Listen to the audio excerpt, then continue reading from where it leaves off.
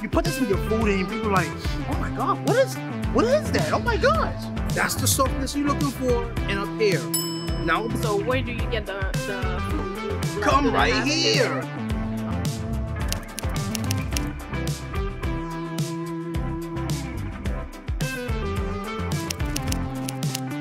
Yes! Oh my God! We are in the Bravo supermarket in Sanford, Orlando. It's your boy, as always, award-winning celebrity chef, Chef Javon. We're here with Mackenzie. This is one of my mentees. I have a mentor program, and the package that she has, she gets to go out shopping with me, and she gets to go out on events with me and shadow and learn how to do things. But we ain't gonna talk about that. We're gonna talk about shopping today. What to pick, how do you pick your fruits, reading ingredients, just knowing and how to take care of vegetables and herbs, and picking your meats, your chicken, your steaks, and your fruits, and your this and your that. Oh, I'm sorry. Just stay tuned to the video. Shout outs to Bravo Supermarket. We out of here. Yes. So listen, a lot of people don't know about time. Do you have time? Yes. We have time today, right? Yes. Okay. So look at the differences, right? Come closer to this. I want you to see the difference between this pack of time and this pack of time. Which pack of time would you choose? I would choose this one. This one? Yes. I would choose this one. Why? Because this one's darker, it's more fresh, greener. How is it gonna look on the food? Time, you take each sprig, it's called a sprig, shred it down the edges, use the stem as well because it has flavor in it. Put it with your steak, you put it with your proteins, a lot of proteins. Chicken, if you want to bake a chicken, roast a chicken, a steak when you're gonna braise it on the stove, you know, it's great earthly flavor. I put this in my grits. Check out the recipe. Check out the recipe. But yes, I would pick out this one faster than I would pick out this one. If you notice, this one is starting to wilt. See, the color is lighter, it's starting to wilt. So would you say the dark one has more flavor? Absolutely, it's more rich, it's more potent. Look at the asparagus. Now, a lot of people don't know how to cook asparagus. We're definitely gonna do a video on that coming up soon. But these are pencil asparagus. Pencil asparagus is because they look like pencils, same size. They're so skinny, they cook so fast. And a lot of people buy asparagus, they don't know how to cook it, and it's overcooked, and like they're not reaping the benefits of eating asparagus. So definitely like asparagus like this, you don't want to put in the oven. You don't want to put them on the stove and overcook them. You don't want to put them on the grill. What I love about Bravo is they freshly puree their garlic. If you don't want to have the time to do it, you want to take the time and do it yourself, Bravo got it right here. I love it. Freshly pureed. That's their brand. All right, so one other thing I wanted to talk to you about, especially when it comes to diverse herbs, is this wonderful herb called culantro. Can you smell it? Yes. Smell this, smell it. Oh, I can smell it right here, oh my God. So, it's so powerful. It's so powerful. It's the cousin to cilantro, but it's more powerful. Some people from the islands call this bandanyan, like the Trinis call it bandanyan. I've seen in other stores where it says cousin to cilantro. You put this in your food and people are like, oh my God, what is that? Oh my gosh. Even for soup, because yes, there's our independence soup that we do in January. Like we always put cilantro in that soup. Oh, yeah. I know it has to be powerful. Yeah, so powerful. It tastes really good. Yeah, I'm pretty sure it does. I can't wait to get some. All right, so let's move on to another section. All right, so let's talk about this gorgeous jackfruit. And I must say, bravo to Bravo. A lot of grocery stores, you won't see this particular fruit. This is an exotic fruit, jackfruit. It's very meaty, and a lot of vegans like to use this as a substitute for meat. I've used this to make chili. I've used it to make pulled chicken. Barbecue pulled chicken, barbecue pulled pork, but it's meatless. And so what they do is, this is what it looks like, but it's huge, almost like a big watermelon. And so you cut it open. This is not the part you eat. This is the seeds. The seeds is the meat that you eat. I'm so glad they have it here. Kudos to them. I like Bravos again. So a lot of people don't know how to pick peaches. Would you believe that? Do you know how to pick peaches? No. Are you kidding me? I don't. My husband does. Come on, Mackenzie. All right, so real quick, peaches, you want to buy them when they're not that soft, okay? You don't want to touch it and then juice starts coming out. All right, it's a little bit sat too long, a little bit, okay? If you're gonna eat it right there and then take the chances, all right? But the chances are it might be spoiled right there in that spot, right? Peaches, you just want to, fill them out. They want to be soft, but not too soft. If they hard, definitely not good. However, I do buy hard ones when I'm cooking my flambé peach Foster. When I'm cooking the Foster, because I'm cooking the peaches. If you're gonna grill the peaches, the hard peaches would be good for that because you're grilling them, and over due time, it'll get soft. But just to eat it right there, you want it soft. Let's talk about pears. A lot of people don't know how to pick pears, and here they have 2 different pears. Let's talk about storing pears. Well, we can talk about storing herbs too. A lot of people don't know how to store their herbs in the refrigerator. Or fruits, strawberries. People don't know. You have to rinse them off, put them in an airtight container, dry them off. Berries, all type of berries, rinse them off, dry them off, and put them in an airtight container. That's the right way. You don't leave it in the container that the strawberries come in. But we're gonna talk about pears. And you don't leave it in the container that the berries come in, okay? I just wanna put that out there. All right, so this pear is a little bit hard, right? But we know pears are not supposed to be as soft as peaches. That's why I started off with the peach. How do you know how to pick a pear? Simply said, now this one I'm not gonna pick. Why is that? Because of the There's a little bit mold on it. There's a little bit mold on it. So ultimately, when we're picking out pears, we wanna press down on the stem. That one's not ready yet. If it's soft on the stem, that means it's very ripe. It's ready to eat. We're not buying that one. We're not buying that. We don't want it bruised. But see how it pressed down in the middle just a little bit? See how it's so soft? Yes. That's the softness you're looking for in a pear.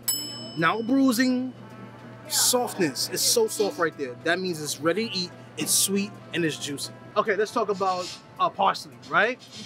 You get your parsley, you put it in your plastic, you go home, you put it in your bottom drawer, and you leave it there. No, you want longevity with your herbs, right?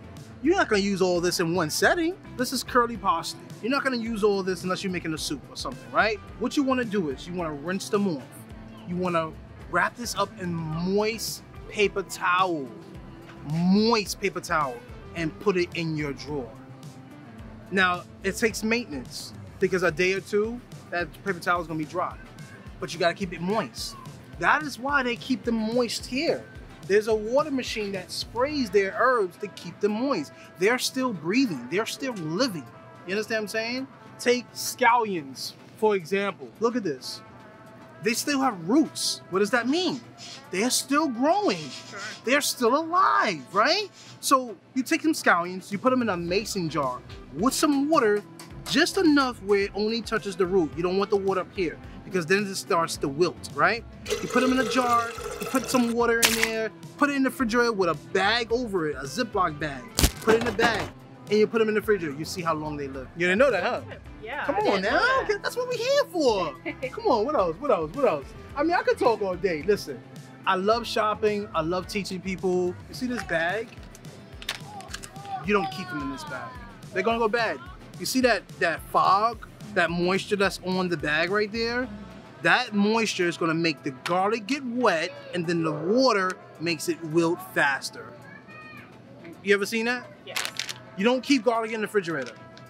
When it's fresh garlic, the bulbs, that's what you call them, the bulbs that's over there, the bulbs you don't put in the refrigerator. You put them in a nice dry area on the counter or the table, and they last longer.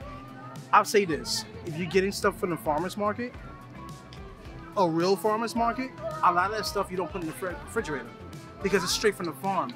Once you put it in the refrigerator, now you have to keep it in the refrigerator. I said that to say, like, if you're getting tomatoes, if you're buying eggs from a real market, you don't have to put it in the fridge. It stays good outside. That's how you know where you're getting your food from, if it's really authentically from a farm. So a lot of grocery stores don't have this service anymore. Like I said, I'm from New York. I'm very familiar with Bravo's and some other grocery stores similar to Bravo's. And when I came to Florida, I was like, oh my gosh, Bravo, yes! I'm familiar with it. They sell, like, you know, multicultural things, and this is one of the departments that I really love, which is the butcher shop. You need a whole chicken, they're cutting it up. It's like they almost got the chickens in the back. I mean, wait, hold on. You can hear them.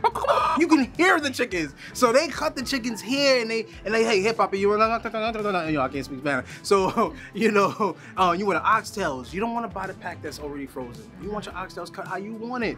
Come right here. All the proteins you want them cut. You want some steaks. You want some tomahawks. come right here. Yes. I do have a question. Sure, sure.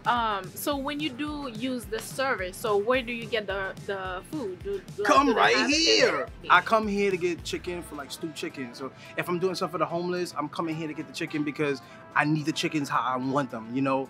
If I'm looking my filet mignons, I will come here. If I want them a particular size, I want them 5 ounces, I want them 6 ounces, I'm coming here. I say, hey, Papi, I need blah, blah, blah, blah. And that's what I really shop here for. I love buying my meats here. Some exotic foods like grill, you'll buy your pork from here. You want your red snapper, you're gonna find it here. You know, certain meats that people cook in different cultures, you know, yes. You come here and get them. They have it over here. So I wanna know like how to pick the meat, and then how to look out like for the best meat, like for to cook for clients.